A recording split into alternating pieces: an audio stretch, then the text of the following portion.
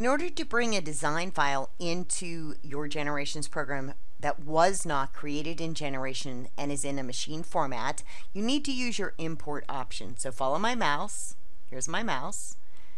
Go up to the blue sewing machine. This is your import through your enhanced imports option. Click on that, and then in your look-in, locate the folder or drive where your design is stored and select that folder. Now here's a list of all of my files that are in VP3 format.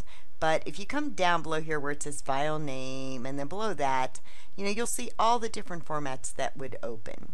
And you can click on this if you need to just select a specific format. So I'm going to go ahead and just grab one of these files. I'm not really sure what they are, but let's go ahead and open this file. Once I select the file, I just click on the open button.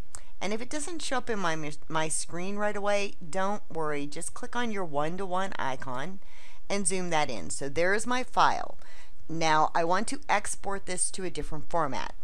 To export this file to a different format, I simply go up to my gold sewing machine, which is my Export 3 or Enhanced Export option. Click on the sewing machine, and I can select, of course, where I want to save this to on any of the drives, like a USB drive or your hard drive, and select the folder.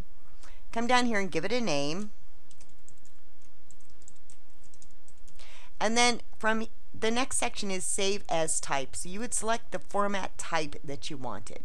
In this case, I'm just going to select PES, and I just click Save, and that is now exported into the format for the format that I selected.